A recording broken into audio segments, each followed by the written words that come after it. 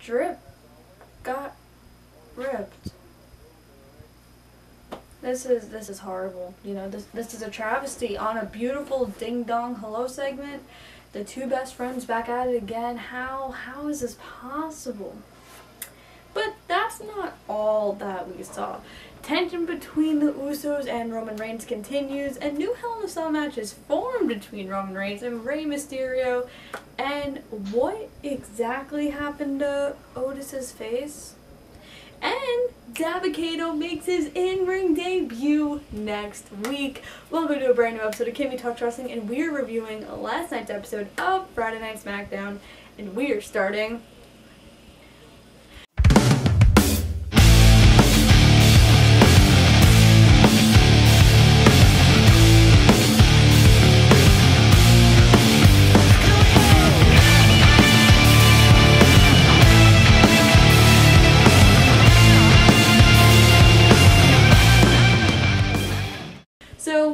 save Rollins for last because it's going to be really sad. So let's start with tag team. We saw Kevin Owens teaming with Big E to take on Apollo Crews and Sami Zayn in an excellent 15 to 20 minute tag team match going back and forth and back and forth and back and forth. Kevin Owens pins Sami Zayn to get the win. Apollo Crews gets on the microphone and basically says, "How are you celebrating? The only reason you guys won is because I was paired with this idiot. So let's do this again next week. It'll be the two of you versus me and my Commander Aziz, also known as Dabba-Kato." I'm excited. So this is Dabba-Kato's, or Commander Aziz's, first match since he's transformed into Commander Aziz. And I believe even when he was Dabba-Kato. So this is SmackDown debut. I'm assuming Apollo and Commander Aziz are going to get the win. But I'm really excited. This is big. A debut. Yay. And now the Usos and Roman Reigns just can't see eye to eye, can they? So basically we start off and we're, rewatching what happened last week, and Jay and Reigns are sitting there, and Reigns is like, we're defending our family. You gotta take your brother under control. What is he doing? And Jimmy walks out, and Jimmy goes, we got screwed last week. We should be celebrating the 7-time tag team champions, and we're gonna make this right. And Reigns is like, you gotta go control him. Then Jimmy and Jay cut a backstage segment, and they're basically arguing, saying this, like, why do you have to stay loyal to Reigns? And Jay's just like, he's done everything for us. He's representing our family so well. Why wouldn't I be loyal to him? And now they go back, and Reigns, so they were invited to the Usos locker room. Reigns is like, your locker room? Okay, I'm going to go to our locker room. Okay. So then, they're fighting, and Jay's like, you know what? I'm out of here. This is too much for me. I'm leaving. So now Jimmy challenges Reigns. Where that's going, I don't know. But this is really interesting. I'm going to assume that Jimmy and Jay are both going to turn on Reigns during the Hell in a Cell match with Rey Mysterio, which we'll get to in a second. But I just like how they're continuing. Technically one who's a face, one's a heel. Reigns is just like, I'm in charge of SmackDown. Why is no one bowing down to me, your tribal chief? So this stuff is really good. I think it's one of the more better stories in WWE right now, and I think it's stories like that that make SmackDown the better show compared to Raw. So that was good. And now, obviously last week, Reigns beat down Dominic. That's the whole thing about how they got DQ'd in the tag team match second time around. And so Rey's like, you put your hands on my son.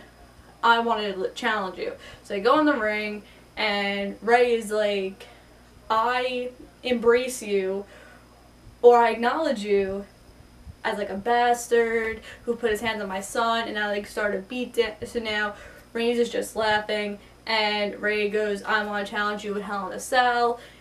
Acknowledge that, and they go into this beat down, and there's a kendo stick, and Reigns is just beating down Rey, and then Rey gets advanced, and Dominic comes in, and Reigns threw Dominic out of the ring, which was scary.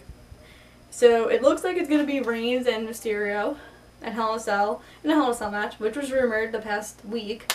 And I'm excited for that. I think Ray is going to do a really good job putting Reigns over, and I think that this is going to be one of the marquee matches at Hell in a Cell compared to what Raw has come up with.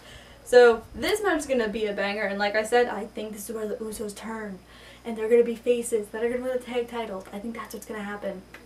But keeping on tag teams, so it was Chad Gable versus Montez Ford, and obviously they didn't want Otis or Angelo ringside, and Otis shaved his beard. So Otis basically has like a ponytail now, and it just looks so weird.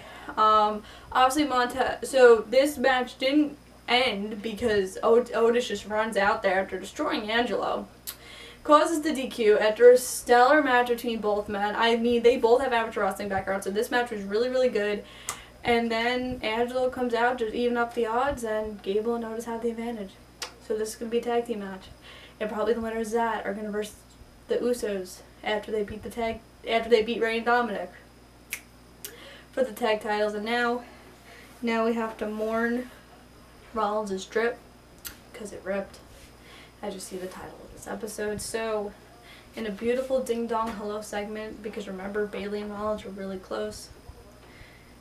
Basically, they were laughing.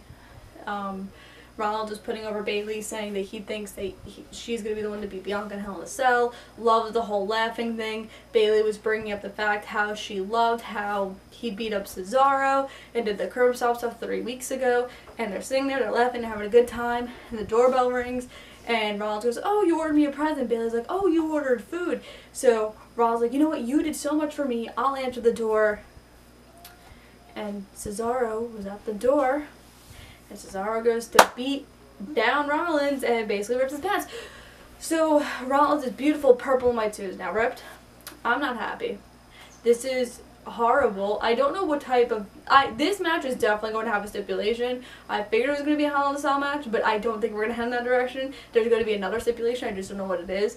But I'm so sad. Rollins! You don't ruin Rollins' drip, Cesaro. He's coming for you. And this time he's going to win in Hell in a Cell. I'm telling you. And then after that all situated, Bianca came out and laughed at Bayley.